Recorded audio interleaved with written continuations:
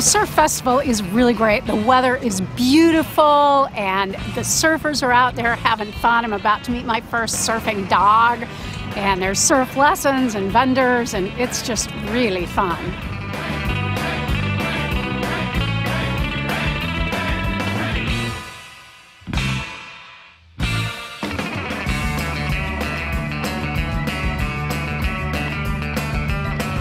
The vibe of this event is why everyone keeps coming back to it. It's laid back. You see friends that you haven't seen since the previous year, and everybody's just having a good time. It's a competition, but it's a real friendly competition. We're just super stoked to be here. My favorite part about the festival is watching the competitors, the athletes, some of the top athletes in the entire East Coast and the state of Florida.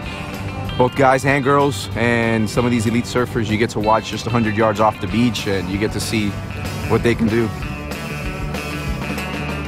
Emmett came from a shelter in Marion County.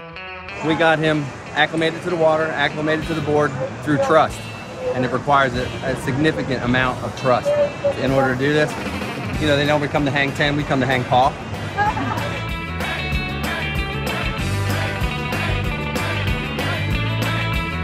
Between the sand and the surf and everybody, the whole family and the dogs out having fun, you really can't beat this for a weekend at the beach in Florida.